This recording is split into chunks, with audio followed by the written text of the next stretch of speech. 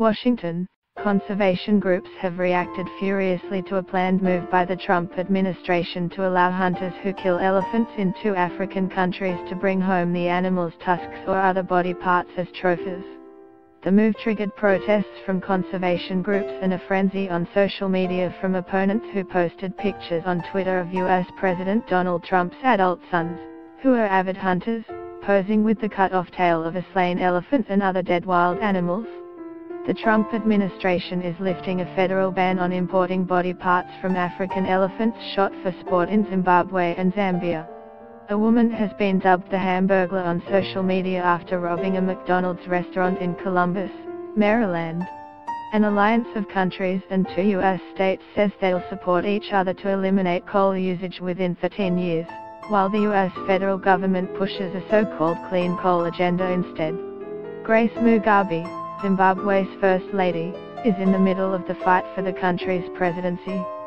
Her rising power may have prompted the military to take over. The mass killer, who in 1969 sent followers known as the Manson family out to commit several murders, has been taken to hospital. A global art installation called Portals brings total strangers face to face for live, and often intimate, conversations. The World Anti-Doping Agency rules that Russia remains a non-completer with its code, dealing a major blow to its hopes of being cleared to compete at February's Winter Olympics.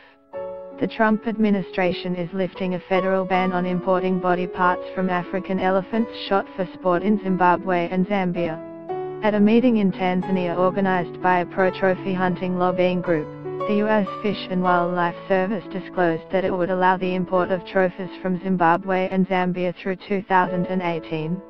The agency said the countries had developed robust conservation programs that would enhance the survival of African elephants, the world's largest land animals. However, the White House on Thursday said it had not yet finalized the decision. There has been an announcement that's been finalized on this front, White House spokeswoman Sarah Sanders told reporters when asked about the reported policy shift. "Until that's done, I will consider anything final." Get the latest news and updates emailed straight to your inbox. By submitting your email, you are agreeing to Fairfax Media's terms and conditions and privacy policy. The move would reverse a policy implemented by Trump's predecessor, Barack Obama. Infuriating, Chelsea Clinton, daughter of former President Bill Clinton and former Secretary of State Hillary Clinton, wrote on Twitter, "Will increase poaching, make communities more vulnerable and hurt conservation efforts." Infuriating will increase poaching, make communities more vulnerable and hurt conservation efforts. https://w3bt8tzzgw. Advocates for big game hunting contend that it can help preserve wildlife by generating income for poor countries that can promote conservation and improve the lives of impoverished people. Legal, well-regulated sport hunting is part of a sound